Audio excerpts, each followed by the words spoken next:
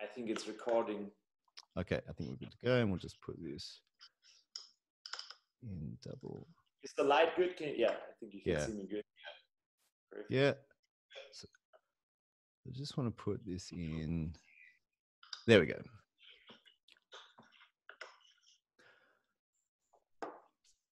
Hello, everyone. I'm here with Dr. Dominic Nischwitz, and we're about to have a big conversation about biological dentistry. Dr. Nischwitz is a dentist and naturopath, a world specialist biological dentistry in ceramic implants, and the president of the International Society of Metal-Free Implantology. He's recently published his book, It's All in the Mouth, which was first published in German and now just come out in the US. Dom, thanks for joining me. Thank you very much, Stephen, for having me. Yeah, it's a pleasure. Yeah, I've been looking to talk to you about this. We share a lot of philosophy on holistic dentistry, and your book, which it came out a while ago in Germany, right? But it's recently released in the US. Yes, it came out last year, actually, in March 2019 in Germany, and it was published exactly a year later in March, beginning of March this year in the US, kind of like when Corona started. And so, but it just came into my doorstep, the English version just came in last week probably because of the lockdowns. It took a while because when Corona started, I was actually in the US presenting on the Ceramic Implant Congress, like the IAOCI US company. And there were a few guys already having it in their hands, and I got to signature it, but I never had it myself. So now I'm luckily having it. And it's translated in a lot of countries, but I think it's all postponed because of Corona. It's also translated in Chinese, it's translated in French, Canada, in Czech, actually. So it's lucky because I didn't self-publish or something. It was not even my idea to write the book. Yeah, congratulations on that. And you've done a really good job because, writing about dentistry isn't easy. One, because the speciality is obviously something that lay people don't have a lot of access to. But overall, you break things down very simply for people. And one of the big things is that you come at this with two different specialities, and one is from obviously a dentistry speciality, but the other is you're actually a qualified naturopath as well. Yes, in Germany, a naturopath is called a Heilpraktiker. I'm both a functional medicine doctor and biological dentist special. And exactly, yes, the book, the idea was to write it for the layman because the information needs to come out that health actually starts in your mouth and not just further down in the gut or whatever. This is the entrance to everything. In biological dentistry, the approach we do, so we chatted a bit over the last 2 years already, Stephen and me, and the approach is more like, how I see it is, it's an overlap of functional medicine, health optimization or biohacking for the cool kids, and high-tech dentistry. But our goal is not just repairing your teeth and maintenance like conventional dentists most of the time do. It's more optimal health. How can we restore optimal health? And this means from a longevity point of view, just anti-aging, whatever you want to call it. It's a full body approach, holistic dentistry, whatever. I think we both share a common interest in the nutrition part. And wait a second, I just see it in the back here. See, back then, when I couldn't tell that I have a book coming out because I signed an NDA in 2016 when they found me that I can't tell, but I found you. You remember on Instagram? We just chatted on Instagram, and I was like, this dude is like on the other side of the country and kind of having the same mindset, at least in terms of nutrition, because this is what started for me 20 years ago, everything about nutrition. So I'm a big fan of Weston Price and of course of Stephen's book, and actually also quoted you in my book because yours came earlier for sure. So it's amazing that dentists finally are not just the dentist anymore, like in Hangover or in all sorts of other movies. It's more like if you do the approach consequent, you're having a key part in between integrative medicine or like chronic disease, which is the nowadays epidemic, and like the mouth is like not being part of the body at the moment, kind of.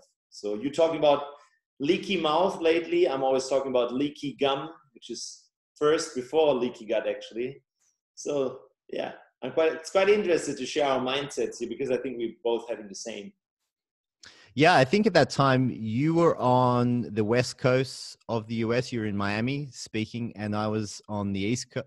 Sorry, actually, other way around, East Coast, and you were on the I was on the West Coast. You were on the East Coast, and yeah, we were sharing this very synchronistic moment. And I was kind of really interested in your background, how you got into this, and obviously naturopathy and dentistry don't fit very often. And so, what's your background on that? How did that happen? Did you study one before the other, or what order did that come in?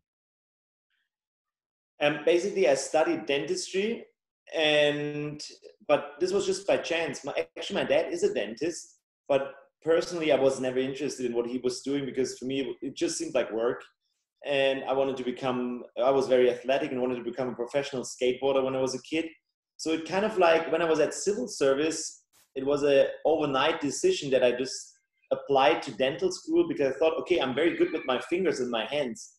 So I didn't know what university was going to be like, that I had to learn science in terms of physics, chemistry, biochemistry, and all these things. But actually, when I did civil service, I also started taking care about my overall health. I wanted just to be more athletic, more performance, started to go to the gym. And when you go to the gym, you will initially get introduced to some sort of nutrition or diet. Wait, I think I flew out. I just had to, sorry. Look, I was just getting some messages from the IG video that the audio was doubling up. So look, I can't.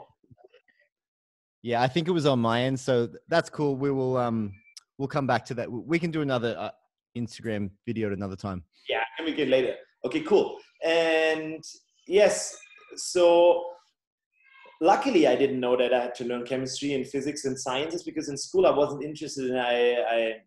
I thought I'm just too stupid for these things. But because I was doing all these things for my body in terms of nutrition and supplements and creatine, glutamine, and bodybuilding things like to build more muscle, I was interested in all these things. And this is basically chemistry, biochemistry, physics, and kind of like clicked in my brain.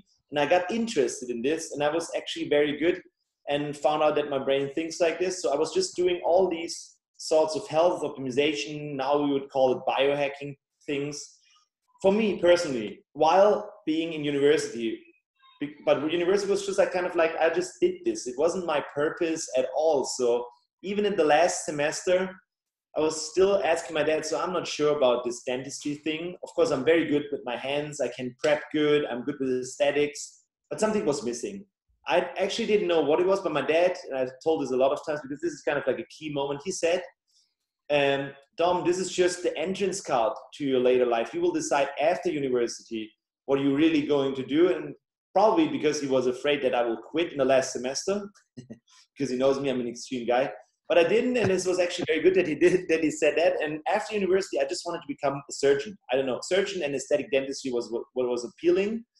And I had a very great residency. But this doctor, he was a maxillofacial surgeon. Yep. But he was licensed as a dentist. So where he was doing extremely high-skilled implantations, he would, on the other side, doing very old-school dentistry, like placing amalgam fillings, like 80% of all German dentists back then did. And I was like, no, I cannot do amalgam. I learned it in university, but I thought it's just ugly. I cannot do ugly. And I knew my dad was not doing amalgam fillings for 20 years. I heard it was toxic or something. I didn't learn it in university. You certainly didn't too. And this was kind of like when both worlds collapsed, when I had to look it up in the internet. Why was I not doing amalgam besides the vanity point of view? And then I initially found good integrative medicine doctors like Dr. Dietrich Klinghardt and Dr. Joachim Mutter, and everything they did for the last 30 years in terms of heavy metal detoxification, mercury, cadmium, lead, all these things. And because this was kind of like the nutrition and micronutrient biochemistry part I was doing for me personally, I just got hooked up to this because it just resonated with me, and I kind of like got addicted. And ever since then, I searched everything in terms of health optimization and started to look more outside of the box. Maybe because the skill of being a dentist wasn't too difficult for me, and it was just like learning a trick on a skateboard. Just learn a trick, you get better by doing it.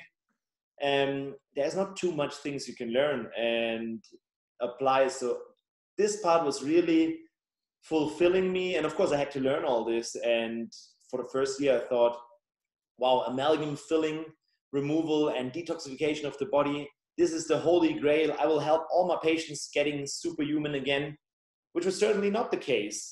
So I dug deeper and deeper and deeper, of course, always looking for my own problems in terms of overall health. So basically what I learned over the last 20 years is that health should be priority one. Maybe I started with a vanity, aesthetic or performance point of view, but it led me on this road to learning everything for how to optimize the whole body, everything about the gut system. I did functional medicine back in 2012. I probably tried every possible mindset or diet in terms of nutrition. 20 years ago, the trend was, when I started this, was of course carbs were bad, so low carb maybe. I know the years before was the low fat craze. So nowadays it's more like I'm teaching all the patients. So I have my own food design concepts. It's 40 pages in the book. It's kind of like a lot of similar to yours. I'm more like I'm tuning macronutrients and fine-tuning micronutrients. This one specialty, which we do a lot, IV nutrients, recovery. So lots of tools that you would normally see maybe in the biohacking world, which is evolving, or health optimization, the term Tim Gray coined from London, a good friend of mine and founder of the Health Optimization Summit. This really resonates with me, because this is basically what I do. I try to look, how can I get my patients as healthy as possible? And at the same time, of course, we're doing high-tech dentistry craftsmanship. This is why I'm a specialist in ceramic implants, the president of the Implant, Metal-Free Implant Society. So on one side, I'm very well known in the dental technique field, which is really good, because I can now finally implement all these overall body optimization tools, which are basically way more important, or not more important, but it should be the next level to combine all these things and really help your patients getting healthy and having nice and aesthetic teeth. So both sides. And you can really, as a doctor, you can see in your mouth, you can see everything, inflammation, toxicity. You can actually also smell it. So this was the whole concept that developed over the last 15 years. So it's more like evolving every day. So, but it was my personal interest which started this. Yeah, it's fascinating to hear how individual that journey is. And, because people often ask, what is, holistic or biological or, functional dentistry? And there isn't a straight answer for that, because it's basically being worked out now, right? And, your life has kind of been this journey of following this story of like, hang on, all of these things kind of fit together. And, I know all of these, doing these things make my body work better. So how can I apply this to my patients, and how can I bring a scientific application and then surgical manner to this? And that's really what is happening. Kind of, if we break it down, at the moment we're seeing like this rebirthing of dental medicine, right? And it's people like yourself that have taken a very individual approach to bringing a lot of different specialities together and saying, hey, all of this works together. That's really going to become, what hopefully is taught to, the next generation of students. And so, just kind of, I thought that would be a little bit of a theme as to how we would talk, because a lot of people are quite confused as to what biological dentistry is, right? And just as, and also an aside too, is that I don't do ceramic implants. And actually, when I first heard of you, that was when I knew of them, and people around me don't really, I don't know of anyone that do them well. So it's something that I would love to do my patients, but I don't. And it's, if I ever needed an implant, I'd be coming straight to Germany to your clinic. And so, but there's a problem point for patients out there. And I get these questions all the time as to what do we do until that model is out there? And anyway, so I thought we'd kind of go through a few kind of situations like that, in where, the ideal model isn't quite there, that you've got it there in Germany, but there's a lot of people out there that are kind of in the, in the middle zone, as it were, which is this is the problem point we have to shoot, problem shoot. How do we get to the next stage? But look, just to start with, you mentioned, mercury fillings there, and that is an absolute mainstay in conventional dentistry, and still taught to students today. You mentioned 80% of German dentists were putting them in at the time that you were first starting practicing, and also that there is this group of people talking and understanding about the detoxification pathways of mercury and heavy metals. Can you go a little bit more into that, and a little bit of how people should, because you write about this in your book, how people should go about potentially removing these from the mouth if they've had them? Yes, yeah, of course. Amalgam fillings. First of all, you should know that they contain 50% of mercury, and mercury is the most toxic non-radioactive element known to man. This is just basic science. And after university, I learned that when we remove amalgam or mercury from the mouth of the patient, we have to bring in a special garbage company because it has to be brought away as highly toxic waste. So I was thinking, how can I place highly toxic waste material in a body or in a patient? Of course, if you see the mouth as outside body, and it's kind of like it's all regulated, that fillings and all these things are just devices. But if you look at it from a toxicity point of view, it's really bad. And this is just basic science, that you, every day when you just bite, when you grind your teeth, even when you brush your teeth, when you go to oral hygienist, if you eat acidic stuff or drink acidic stuff, there's always a certain little amount of mercury vapor. It's about 2 to 3 micron that come out. It's you don't smell it, it's odorless, you don't smell it, you don't see it, but it will pass through all your cell membranes and then actually gets stuck into your cell and then being catalyzed by enzymes or oxidized by catalases and then stuck in your tissue, mostly in fatty tissue, because it bounds also good to proteins and sulfur groups. So just before we go into more detail to that, can you explain what dental students are taught about? Because what most dentists are taught on that front. So I don't know what they get taught today, but I studied from 2003 to 2008, and I actually was trained to do mercury fillings. So I learned how to prep the teeth for them. I actually worked with them in university, and I was taught that it's a very great working material, which may be true because it holds and lasts forever, and it's easy. You just fill it in, that's it. You don't have to do any special things besides the drilling. And you shouldn't use it for kids and for pregnant women and people that are allergic to this, which makes really no sense because it's more like a toxic element. But that's what we learned in university. And nobody cared about that it's ugly. It's just the stuff that is subsidized by the government and by the insurance companies. So this is what insurance pays. Why? Because you can bite on it and it lasts literally forever. And it's easy to do and fast. That's what we learned. We didn't learn that there's really how it's really composed of. It's kind of like, it's not really an alloy. It's more like amalgam means a mash of things. It's an Arabic word. And so there's not just mercury, but 50% of all conventional amalgam fillings is mercury. And it's kind of like a paste. It's liquid at the beginning and then it gets into this solid stuff and it gets bigger. That's why you also, from a mechanical point of view, to make it last in your teeth, you have to drill a lot of the teeth away to make undercuts. Can I say that? Like an undercut in the enamel so that when you press it in, it will then expand and then hold through this undercut. So there's no stability in terms of stabilizing your teeth or your enamel, whereas the newer versions of composites or adhesive procedures or ceramics, they're always having this effect that they rebuild your teeth and make it stable in itself. So it's also from just a reparation point of view, amalgam fillings are not really stabilizing your teeth. So you have to think about this besides the aesthetic point of view. But you not learn the biochemistry part, that mercury in itself is toxic. Nobody tells you this in university. There's also a lot of other heavy metals in there, like tin, copper. It's every little amalgam is different. It's depending on the company who brings it out, but at least it's mostly heavy metals. And in my opinion, if we have to remove it as toxic waste, and we know all these things from science, and the most studies are actually being done in the early 90s.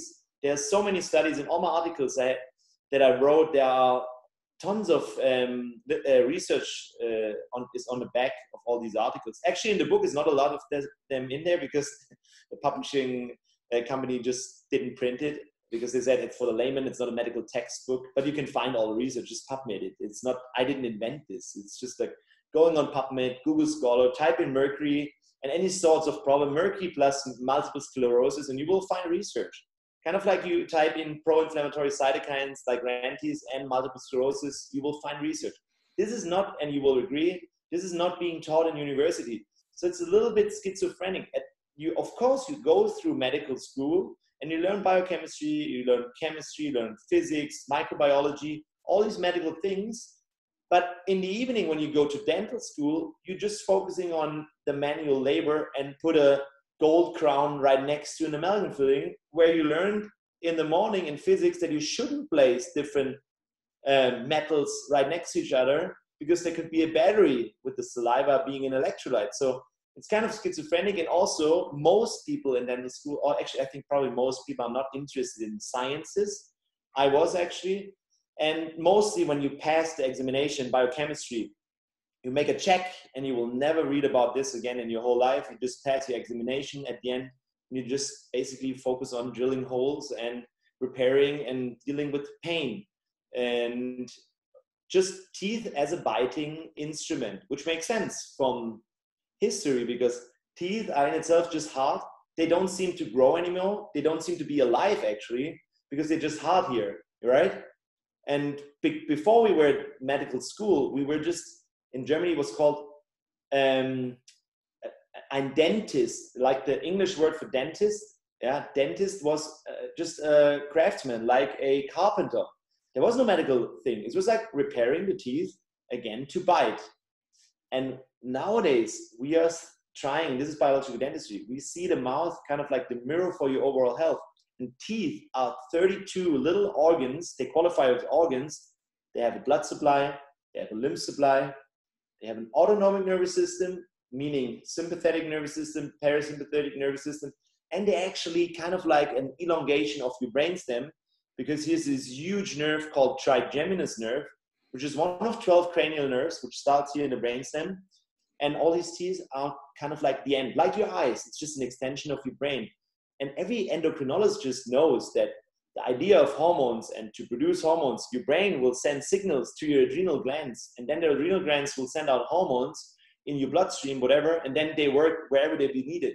The same goes for, let's say, an inflammatory process on your tooth. Of course, all these cytokines will be traveling through the nerve. It's called retrograde axonal transport, and then work systemically. But this is the part where you don't get really trained, and this is something that you have to learn. It's kind of like an update. When you come from university, you maybe have the basic structure. You know, you have like your computer's running, but you're not iPhone generation 10 now. So in order to get all the apps working, you need a few updates. You need to really learn about immunology. You need to learn about toxicology really in depth. Functional medicine, like how all organs function, and what's very important is the autonomic nervous system, how hypothalamus, pituitary, stress axis. And this is what we teach on all our seminars and internships and whatever, because of course I'm personally, like you said, I cannot help a lot of people. I maybe can do 30,000 surgeries, and I actually have patients coming from Australia to my clinic, so they find me on all sorts of channels. But this is not the goal. The goal is to train or clone as many doctors like us, so that we can maybe, let's see, if I train 1,000 dentists or medical doctors, doesn't matter actually, we can maybe help 30 million people with the new view of optimal health, like not sick care, but healthcare, like functional medicine anyways does. And just to finalize this monologue of mine, my goal is more like every doctor or health practitioner, naturopath, functional medicine doctor, health coach, even fitness coach, whatever. Everybody who takes care about something in the body or optimizing it should know the full blueprint of how the whole body works in itself. Everybody should know about nutrition, about lifestyle, about all these hacks. And then you can send out to the different specialists. So my specialty is oral surgery and ceramic implants, biological dentistry, meaning I will always take care about everything.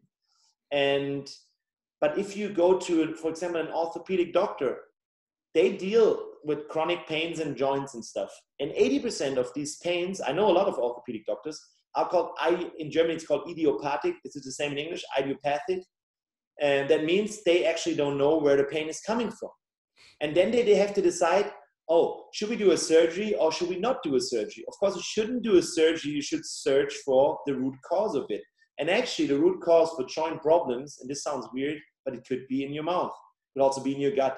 There's something called focal infection stuff. This is Weston Price's idea and from back like more than 100 years ago. So you really need to learn more about the whole body system and then go with the specialties in terms of techniques. So I'm a surgeon. You probably could teach me how to do a heart surgery because it's anatomy. You need to know how to cut. You need to know how to use stitches and stuff. And then I can learn this because I'm good with my hands. But what everybody should know is just like, how does it all correlate? It's not maybe not causative, but how does everything interplay? Does it make sense? Yeah, absolutely. That, you're basically saying that, at medical and dental school, and you describe it pretty well, dental students kind of have this big lows, like we're learning medical curriculum, and then on the side, you're kind of learning dental curriculum, which is much more physical based. It's like how to pull teeth out, how do you do local anesthesia, and then while all the medical students are generally learning about all the body, and you kind of rush through the medical stuff because you're so busy trying to learn the other stuff, right? And then you kind of stack it all on, and then you're learning more detailed procedures with in the mouth, and then at the end of it, you learn some kind of kind of oral medicine stuff, like some of the strange diseases you see in the mouth. And then you get some very, very general statements on the mouth connecting to the body. Like you see the literature, gum disease is very much told in university that is connected to heart disease and so forth. But there's no interconnecting dots. There's none. And what you've described is that it's all out there. It's kind of up to the practitioners and you're kind of describing that the profession as a whole needs another step in order to kind of help practitioners to go out and be, just beyond mechanical teeth fixes. And to be honest, we need the mechanical teeth fixes too. It's necessary. But then on top of that, you need people that are thinking on a whole that, how is this connecting to other sicknesses in the body, talking to medical doctors and so forth. And that the whole model is then starting to heal in a way. So there's a lot of onus on individuals there, because you've spent a lot of time and effort and money, obviously, on upskilling yourself. And so this is kind of the problem point, right? Like, how do we get this knowledge out to the whole world? And, what you're doing training professionals is definitely a good approach to that. And it needs to happen because, unless we have clinics, somewhere in the realms of, local to people that are accessible, then you can read this stuff on the internet, but sometimes you need treatment. And it's a big problem, but I think just talking about it obviously is the first step. One thing, when I was reading your book, you kind of flesh out a little bit, and you start to talk about how you approach your patients. And one thing in your diagnostic tools, you say, how teeth connect to organs. This is a really interesting area of physiology that isn't well discussed, and it kind of connects to Eastern medicine. Do you want to go into a little bit the connection and the rationale between how teeth connect to different organ parts, but also to how you use that a little bit in your patient presentations? What you're thinking when you see certain presentations in the mouth? Yes. So basically, there are a few German guys back in the 60s or 70s that with electroacupuncture sorted out where all the teeth are connected to the whole body. In terms of Chinese medicine would be meridians, or you would maybe say in medical terms, maybe with the autonomic nervous system, how does this all correlate? And this is basically also easy to explain in medical terms. And I know that for now, meridians are still, at least for conventional trained doctors, are kind of woo-woo. Whereas with thermography, they're already scientifically proven. So they're using, it's just like, it takes a little bit to accept this, but basically every teeth is connected to your whole body. For example, the incisor here is on the bladder and kidney meridian. So you can just look up what kind of problems in your whole body can stem from it, like prostate problems. It's also very much connected to your spine, C1 to C4. This is actually something very, very important. And in terms of neurotherapy or acupuncture, every organ has a dermatome. This is the same word in English, dermatome. That means an organ represents on the skin top surface, like liver would be this dermatome. The only organs in the body which don't have a dermatome are your teeth and your tonsils and your sinuses.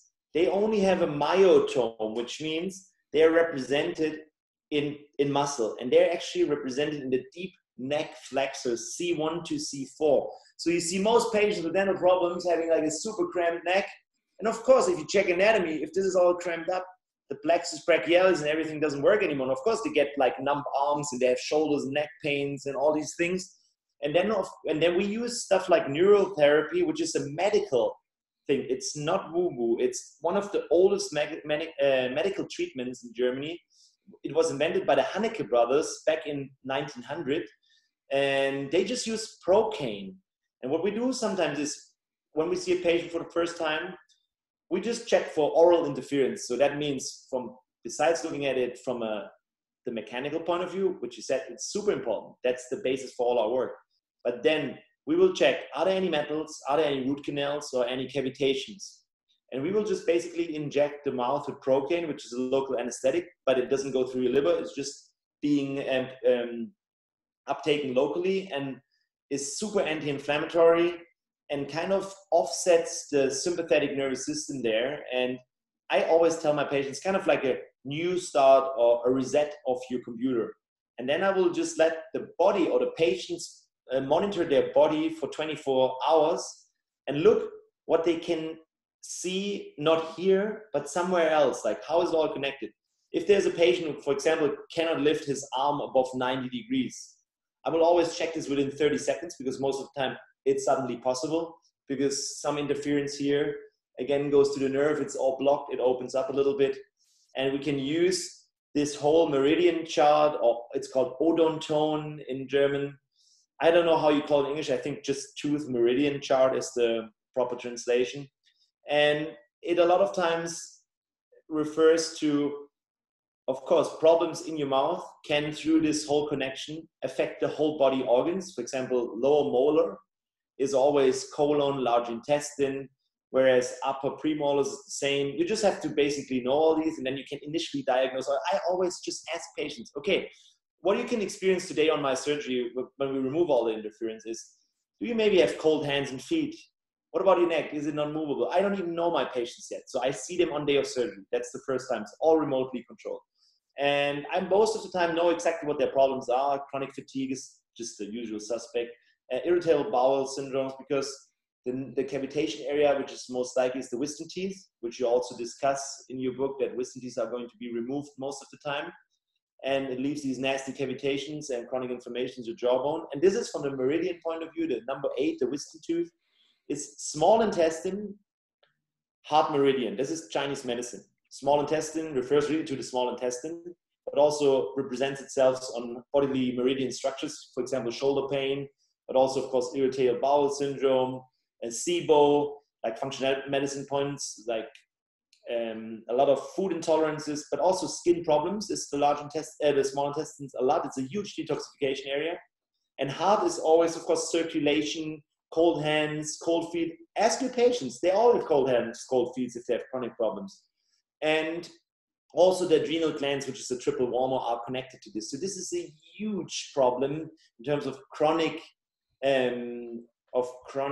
disease. And this is the epidemic. And according to a few great doctors in the field, it's about 70% of chronic disease start actually in your mouth by chronic inflammation, chronic infection, high load of cytokines, high toxicity load because of materials that shouldn't be used in your body.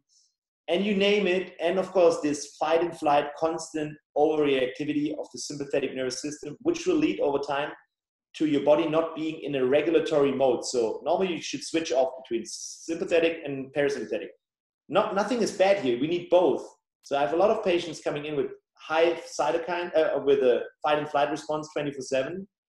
But also, if that's too long, they go in the other mode. They don't have any sympathetic anymore. They're only in parasympathetic, so they decompensate. That's what the word is.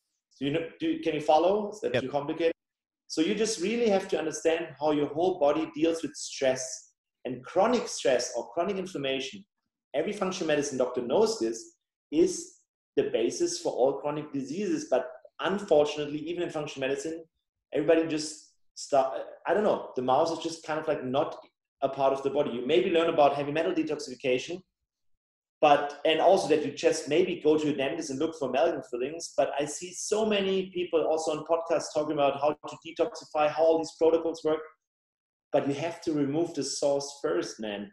This is so important. And Hal Huggins, one of the grandfathers of biological dentistry, actually a student of Weston Price, he had this nice visual, or he was saying, if you detox anybody, before you remove the source, it's kind of like you're showering and trying to dry off at the same time. Makes no sense in terms of detoxing stuff, for example, heavy metals. While you're still having heavy metals here in your mouth as amalgam fillings, for example, this is still the biggest source of mercury toxicity in your body, just medically known. Then you just redistribute these things. This actually can make problems worse because we want to remove the source under safe removal, of course, not just drill it out at the dentist, really under safe precautions, and then help your body with its own detoxification and excretion and removal. You don't have to go crazy on chelations at the beginning. That's not even necessary. And this is something that comes later in the therapy. But first of all, remove the source. Maybe I can show you a slide here. I don't know if you allow this. Should I show a little slide here about optimal health? Yeah, if you can share your screen, that will. I can try something that doesn't work. I try. Can you see this? You can see, right? Yes. Yep. See, this is my definition of optimal health. You see, there's a lot of things from biohacking, health optimization, the lifestyle, the diet, the nutrition, all these things that we teach. But this is stuff, deficiencies, blood work, then supplementing it. This is stuff you can all do at home. Basically, you can do where I do with the cursor. You can all do these things at home and prepare for surgery and health optimization. That's what we do. And this part here, the kind of bluish and purple color here, can you see that? Yep. It's called remove the source.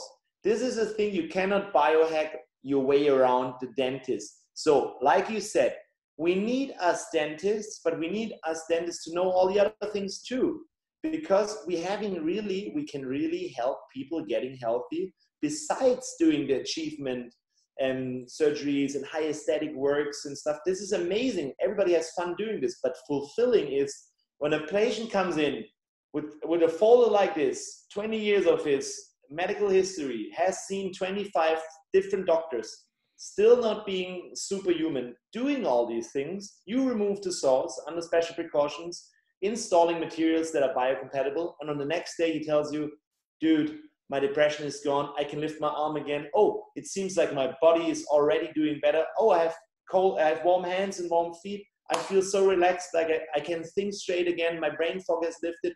You just name it. This is when it becomes fulfilling, and then it's not work anymore. And I think this is also, if you get it as a dentist and you step off your ego and that you're the white doctor and you're the best with the mechanicals, that's all fine. But if you really can see how helping patients will fulfill both lives,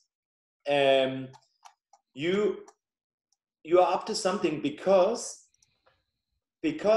normally patients don't like to go to the dentist. Dentist is more like, oh, I have to go see the dentist because maybe you have pain, you need a pain treatment. But my patients wait, they prepare, they do all these lifestyle things because we have this all structured. They can have this for free, and this will be individualized when they then hear, but they will start already. So they don't have to see 20 different practitioners. They will just start with standardized stuff to optimize health, and then come see us to remove the source, use all sorts of recovery. So I do IV nutrition for more than 10 years, and have a lot of protocols invented there also for micronutrients. So we will, of course, use all the knowledge that is there. And I don't say that I have all knowledge, not at all. But I'm curious, And every day I wake up with this passion to search things. So I read all books, I listen to podcasts, I do all these things and implement this. And yeah, this is just fulfilling if you have your patients kind of like being your fans then, instead of like, oh no, I have to see you. Then of course you should have a shitty life if you do something that somebody doesn't appreciate, right? Whereas if we just go next level and implement all these structures, it's not that I'm taking your work and that then you have to be afraid and in protection mind as another dentist that I will do it better. No, actually, I cannot help everybody. Optimal health is what everybody on the whole world should be looking for, especially in times of COVID-19. And then there's so many people that you can help. So I think this should be, and hopefully will be, the next level that also is going to be taught in university. And because it's empirical, now, like I'm doing this for 15 years, now finally the professors in German university are coming and asking for studies about ceramic implants, because I did 3,000 pieces, so I have data without an end. Not a lot of people all over the world did that. And it will come, but it's always empirical first, and then we make it research-based. And this is very important, but the good thing is that they are coming now, and we will put in the research, which is already there. It's just connecting the dots. You know, if you PubMed everything, you will find it. But if you don't know how an inflammatory innate immune response with cytokines like TNF-alpha, etc., starts, how will you know how it all is connected to your mouth? You know what I mean? Yeah, actually, while we're there, I mean, there's so many questions. You know, you've got such a a deep protocol, and how you approach things. But this speciality of ceramic implants is one that I think that is particularly interesting. Is considering that 99% of implants being put in around the world are titanium. Can you explain that a little bit? What are the downsides of titanium, and whether they're ever safe, and then your protocol into ceramic implants? Yes, thanks. It's a great question. Yeah, like I said, 99% of all implants at the moment that dentists face are titanium, which is a metal. And I also learned titanium, but because I was interested in all these things, I was searching for a metal-free solution like 10 years ago, and luckily found one. But good thing is, over the last, I would say 3 years, finally, all the big companies like Straumann and like the bigger names, Nobel Biocare, Camlog, all these dental companies with titaniums coming out with ceramic implants anyhow, because it's just more aesthetic. Every patient would choose a white tooth implant over a gray. Maybe there are a few that want to be Terminator and look like a mechanic. They will use titanium. So from an aesthetic point of view, it's a no-brainer. This comes very handy for us because titanium, maybe 10, 20 years ago, it wasn't a problem, but the environment changes. So you maybe heard of electromagnetic fields, and it's still actually in the common media, it's still woo-woo that you say that Wi-Fi, 3G, 4G, now 5G is a little bit more discussed at the moment with COVID. There are these conspiracy theories and stuff. But electromagnetic fields since 2019 are qualified as carcinogenic. Nobody knows this. It's kind of like the cigarette smoke of the 21st century.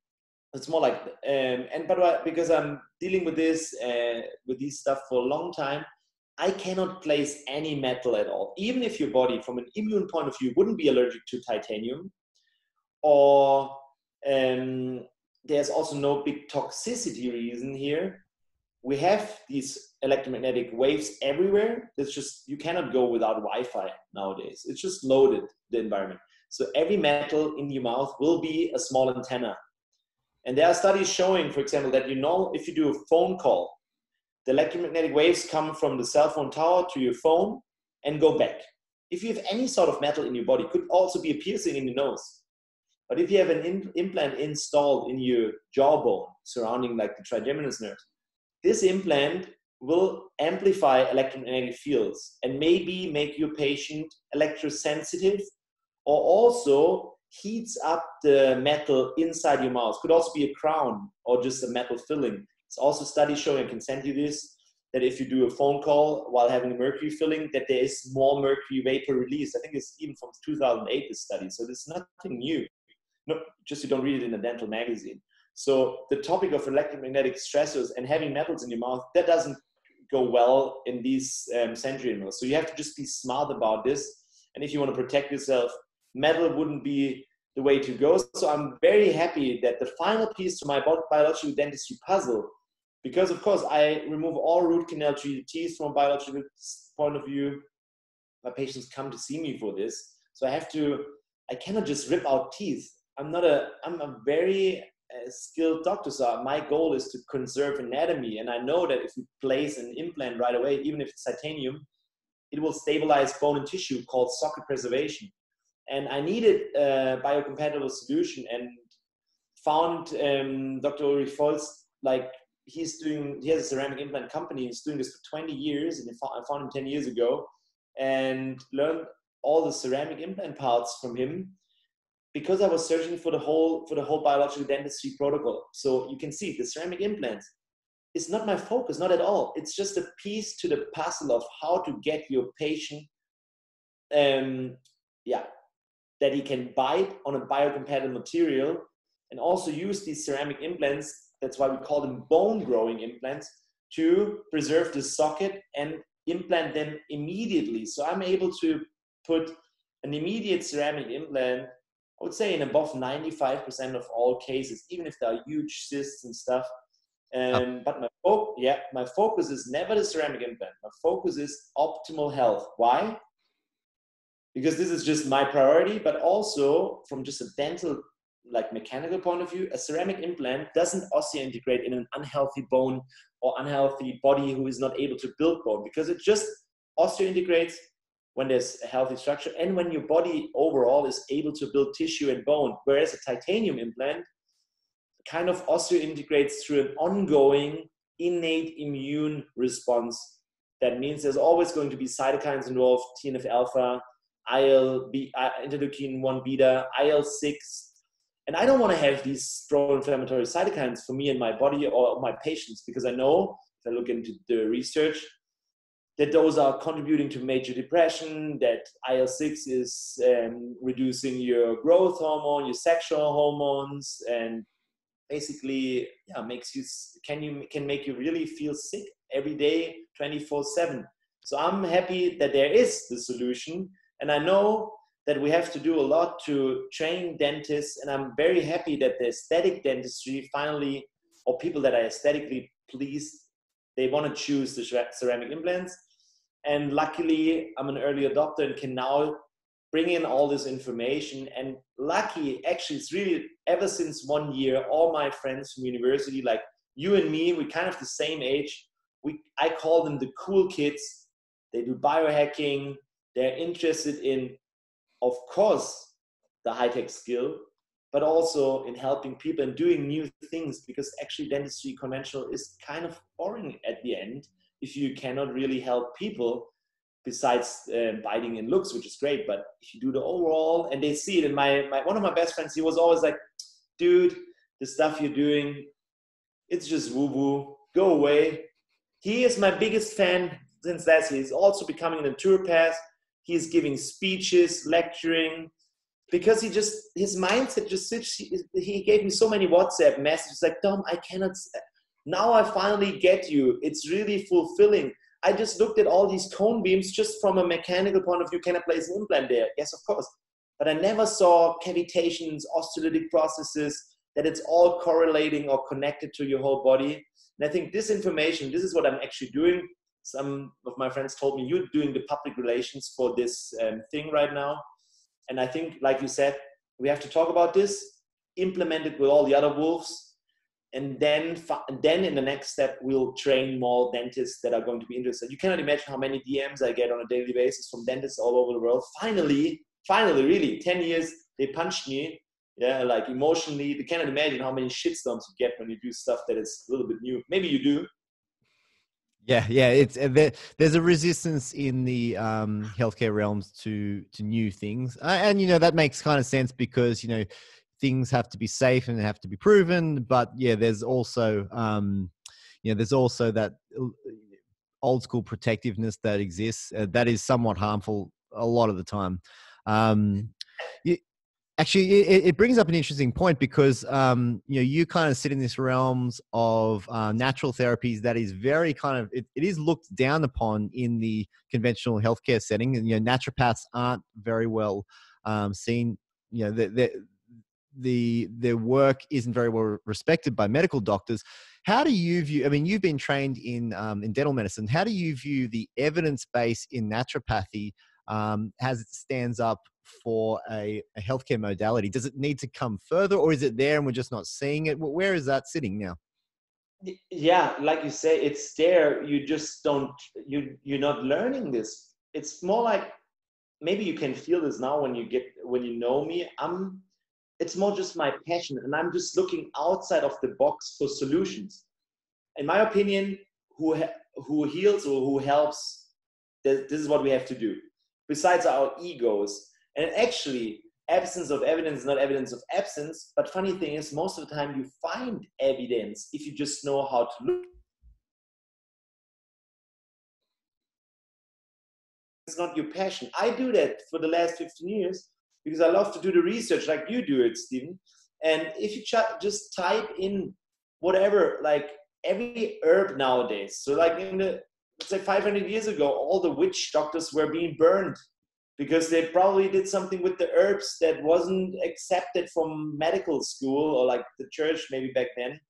And it's always the same. It goes along with the mindset and what you can, how small is your box, or how protected is your mind. So I'm in a growth mindset. Everything that works and helps me get better or my patient get better, I will implement. Even if I don't have the research yet, I will search for this. And 10 years ago, all my friends told me, Dom, and not even my boss back then, you have to believe this. Maybe you have to at the beginning, but I told them, I'm going to explain you guys in chemistry, biochemistry, physics, microbiology, you name it, and I will connect the dots in the research. So, for example, cavitations. Have you heard of cavitations? I've heard of them. I don't see them very often, but that's something I'd like you to explain. I will send you my current interview with the Yoda of cavitations. I call him. It's Dr. Johann Lechner. He did research in the field of cavitation. Cavitation is the layman term for something called, sometimes referred to as NICO, which is totally wrong. It's a pathological term. In medical science, it would be chronic ischemic bone disease, or better would be FDOJ, which stands for fatty degenerative osteonecrotic jawbone. Every surgeon knows this, but it's not taught in university. And Dr. Lechner is doing research for this. Why? I asked him, why? How did you come across this 40 years ago? And he said, 40 years ago, it was just normal for all the dentists in Germany to remove those fatty tissues in the bone. And actually, even Brannemark, who kind of invented titanium implants, said back then in the 80s, yellow bone, no implant. This was somehow forgotten. And Dr. Lechner, he wanted to make something that was empirical back then, but everybody was just doing it. He wanted to make it research-based. So he has 12 peer-reviewed papers directly correlating the cavitation, the FDOJ, with systemic disease. And what he found, he looked for cytokines and for all sorts of things in these nasty chronic silent inflammations, which basically develop after removing any sort of teeth without proper pre-treatment of the patient and body, by basically just doing surgery in hibernation mode. In your observations, what kind of percentage are you seeing it in patients? I mean, you would probably have a high percentage, but like in normally, what would your guess be? How many patients experiencing cavitations from extractions? So at least in Western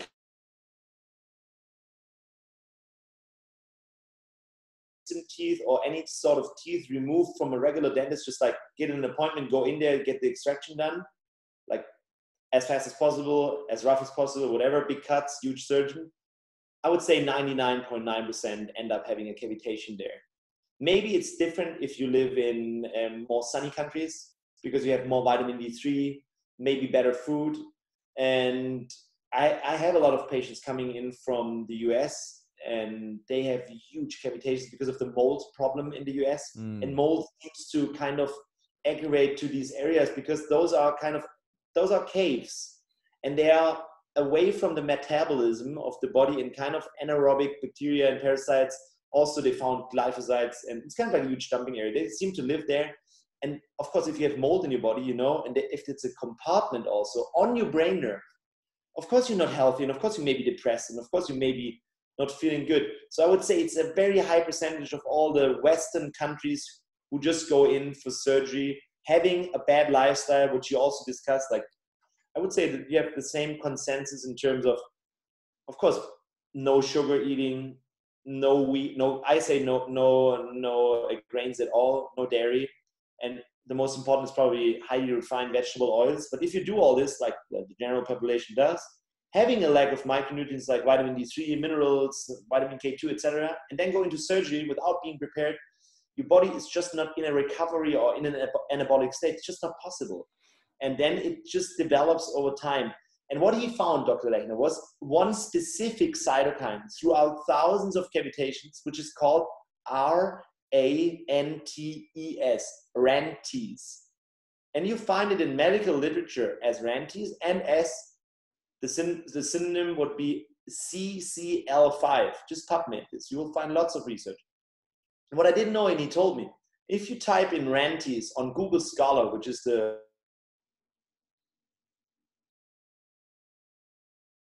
and multiple sclerosis, you will find 3,000 references. And his studies are actually directly linking. For example, I have one study from him and another good German microbiologist. They are linking this high RANTES cytokine with mammalian carcinoma. Because of course, if your body is in a chronic inflammatory state and has to produce cytokines, and cannot regulate anymore, it's problematic, because this RANTES in itself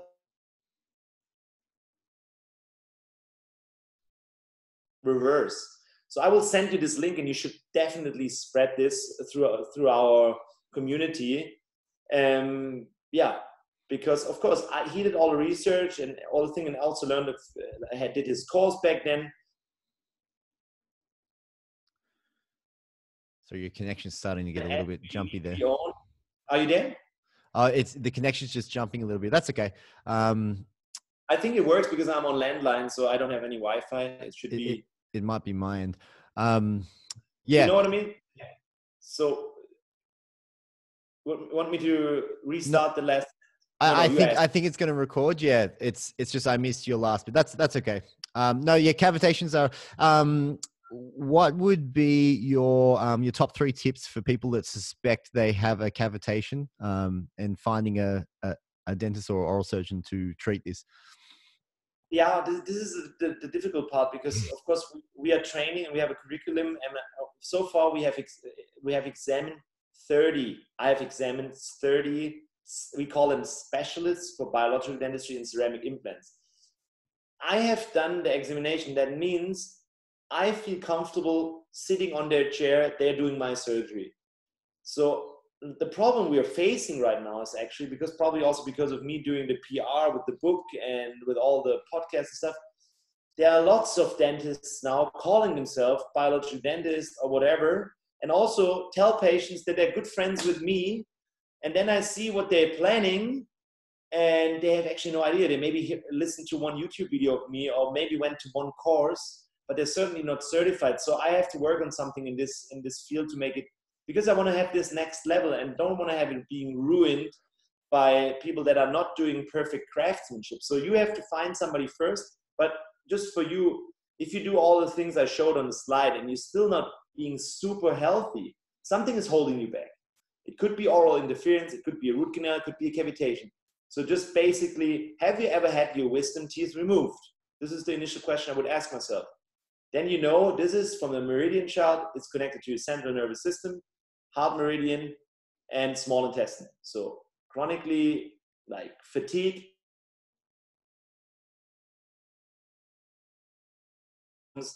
irritable bowel syndrome, whereas having a perfect diet could be a lead magnet to this. And then you have to search for, of course, biological dentistry, and you have to really search for microcavitations. And there are a few people in the US already doing this, but all the specialists I've trained are more like in Germany, Switzerland, and Austria, mostly Germany. But we're working on the US side, and the US ceramic implant company, no, not company, society, like our ISMI is called IAOCI, the International Academy of Oral Ceramic Implantology. The founder is my good friend, Dr. Sami. And those guys that are listed there, they know at least about all these things. I don't know if they all do the surgery already or have the protocols, because besides doing the surgery, the most important thing is actually how you prepare for surgery and how you post-care for surgery. What is the recovery you're doing and how is your lifestyle going to look like after surgery? And there's the research in medical fields pretty.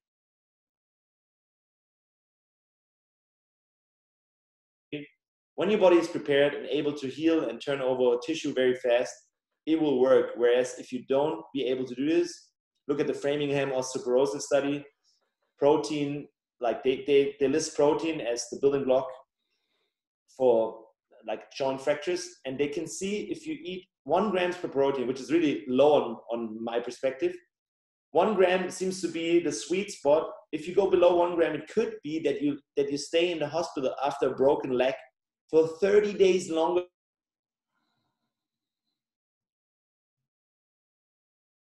And you will heal way faster. It's kind of like, it's just a no-brainer that you have to know how to rebuild a home or a house. In this case, your body. You need the construction stuff to be supplied, and you need workers. If you don't have them, nothing gets repaired. So this is my specialty. Like I said, the part that you were missing was probably Bruce Lee. You use what is useful, you reject what is not, and you add uniquely own. So because I'm doing all this nutritional stuff for these years, I implemented all these strategies to just help your body, get to optimal performance level and recovery. And then it's going to be a massive change. And of course, also the implants also integrate then, which is just a byproduct in my opinion. But for conventional dentists, this is the most important because they're afraid of failure. Failure is defined as, oh, the implant is not stable. So make yourself an easy time and take care of the rest of the body. Yeah, it's it's fascinating how, this story, you're talking about this 10-year track and, the fight to kind of put all this together, and then, the courses and everything, how it comes together. But then this is all starting to kind of reach, the tipping point, really, isn't it? It's fascinating that, we're seeing that next wave of evolution of the, and this really needs to kind of go broad, really broad spectrum in terms of healthcare, right? It has to go right to the doc. It really needs to be understood right across the healthcare spectrum. And, it has to start somewhere. You're doing a great job at that. Matt, I got to ask you, how does the no bread recommendation in Germany go? Because, it's a bread culture there, isn't it? I can't imagine people like that. Yeah, I had a hard time with the no bread policy at the beginning, but now it's like, of course, like you said, I have a very unique patients clientele, so that all in this field, and they are lucky that I give them these recommendations. But because it's so difficult, of course, I also searched for years for alternatives. So I also have it's a store, a health food store that I opened in my little town called Juicery, where you like the nutritional part I designed. It's basically just my 20 years of experience, and I compressed it to a 10-pager, which every patient has in their email inbox after the initial consultation, just to read. There's just basically a red chart for food intolerances and toxins, and on the right side, it's just all the alternatives.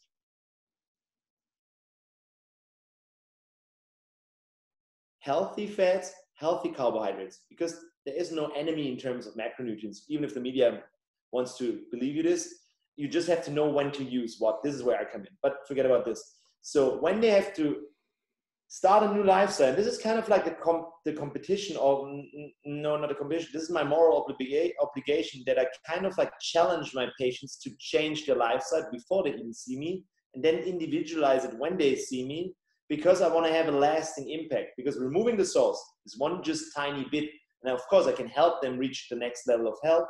But if they stick to this, it will work. And I found out just by doing this with thousands of patients and myself, the easier I make and prepare this for these patients, the easier they will follow. So I will not put my mindset on them. So I don't tell them if they're coming in as a vegan, I don't tell them to eat meat.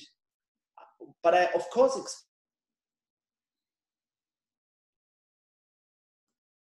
eat their bread, and they're insulin resistant. And I tell them to not eat grains.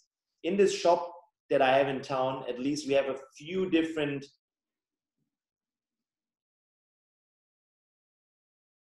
fish. There are also, you can use it as a ketogenic version.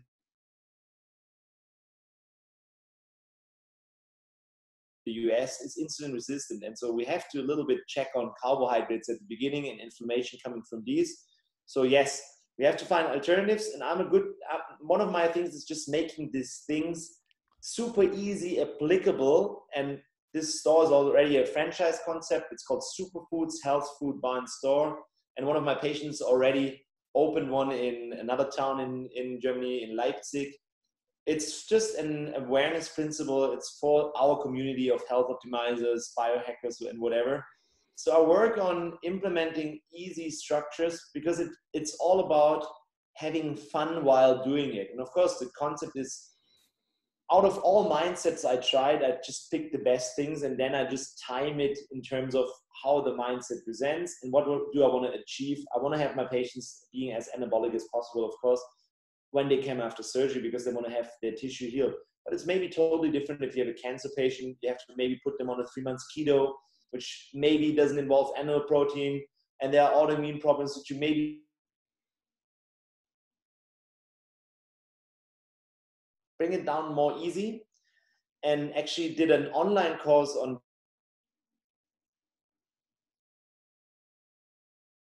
online next Friday, where the whole food design concept is remapped.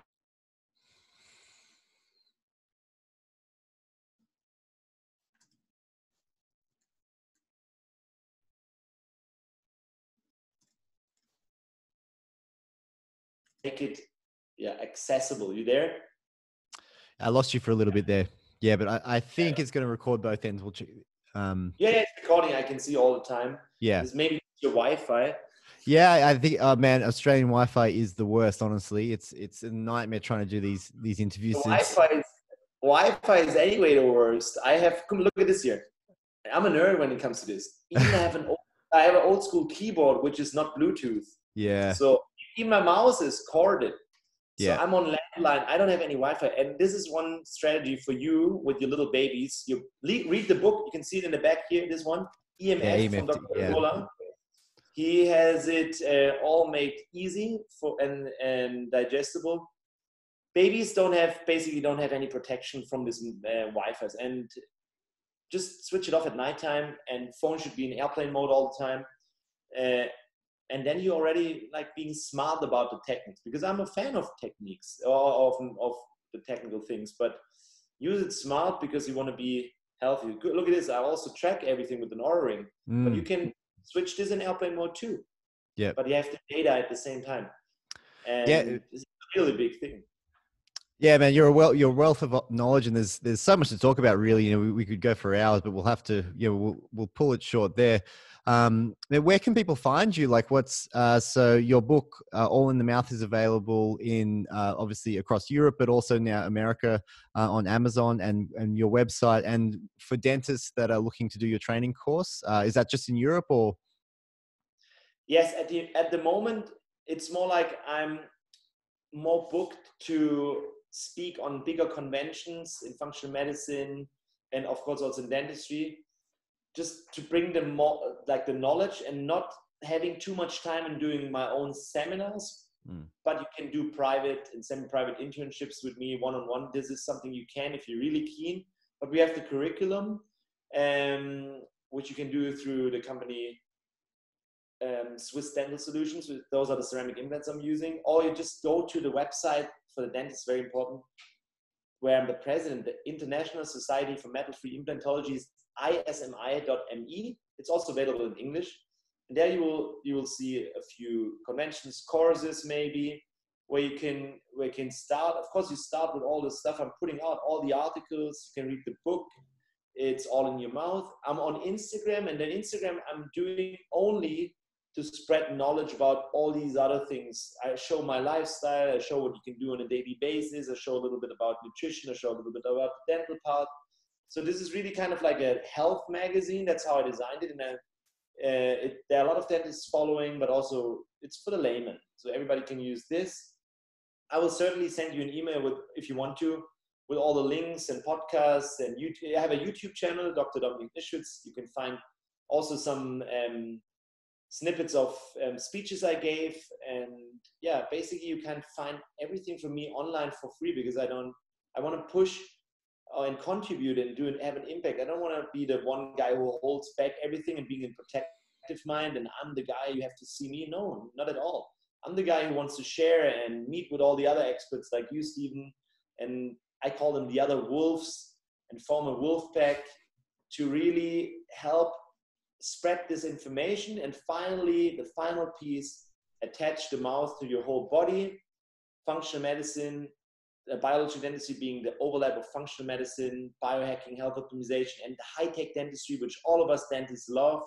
I had an interview with Christian Coachman. He's one of the most well-known aesthetic dentists. So finally, they're coming, and he's super open-minded. So I'm seeing the trend now. You can remember, I was emotionally attacked big time from my colleagues, protective ones. It's changing, and this is the good thing, because it's really not about me, and you maybe see it's just my passion.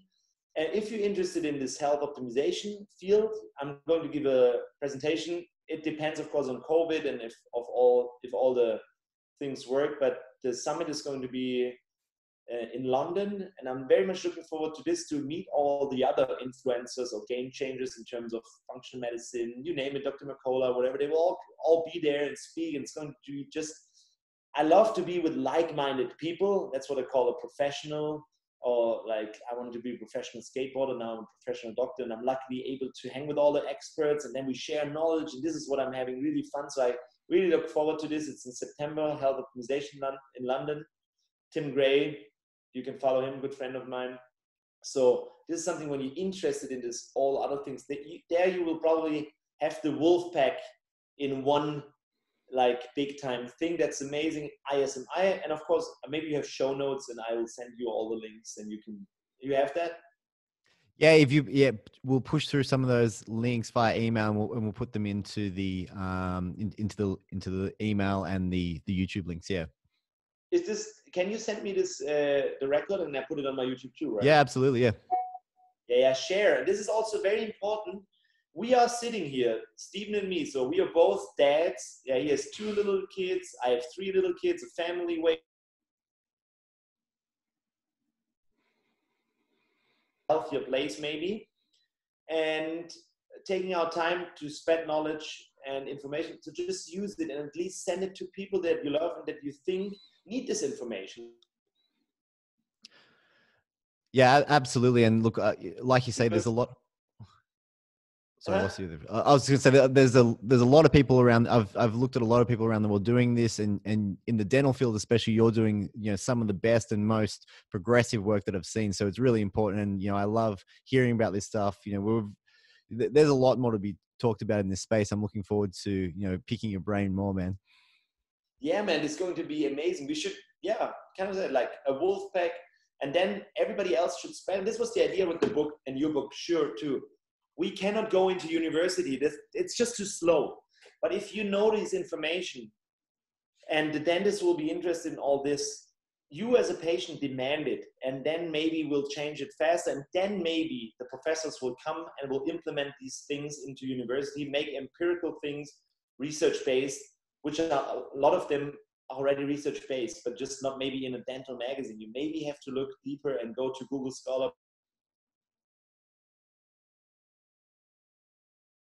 To be epic, and I think the 20s are going to be the health decade, and guys like us, we make health fashionable again, right?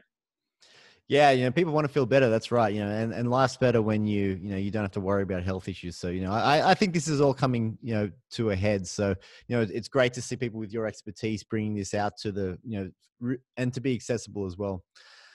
Dom, thank you so much for your time. I know you've got 3 boys, and it really means a lot on the weekend to carve that out. So, and the other thing too is that let's definitely plan some more of these conversations, you know, because there's a lot of people with questions out there, so we really need to kind of keep these things moving. I just had an idea. Yeah, thank you very much also for your time, and of course I do this and to help spread. We should kind of like start maybe doing some kind of a dental study group or like a Wolfpack study group where we can really, accelerate this path and push it even further. And then of course all you guys help by sharing and moving this information. And yes, thank you very much. And